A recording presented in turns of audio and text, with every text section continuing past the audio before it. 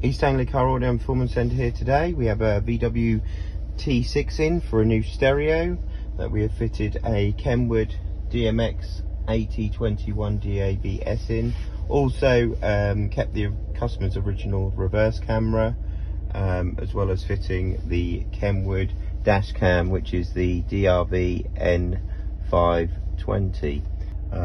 So at the moment we've got Apple rigged up, so if I select the Apple icon, that'll then take us into the Apple options where we can use music, Tidal, Spotify, Google Maps, Waze if you've got it as well.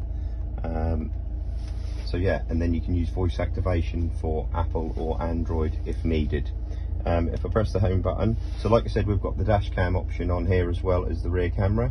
So with this nice feature, you've got a camera button here. If you press that, that'll then take you into the front dash cam options, which you can view, and also sorry, that's the rear one, and then you can then go on to the front dash cam to view that as well. You've also got your parker mode and all your options. You can go in and personalize it there if you wish. Also, if you're on the DAB or Apple and then you pop it in reverse, the camera will automatically come on. We've set the guidelines on for this one as well.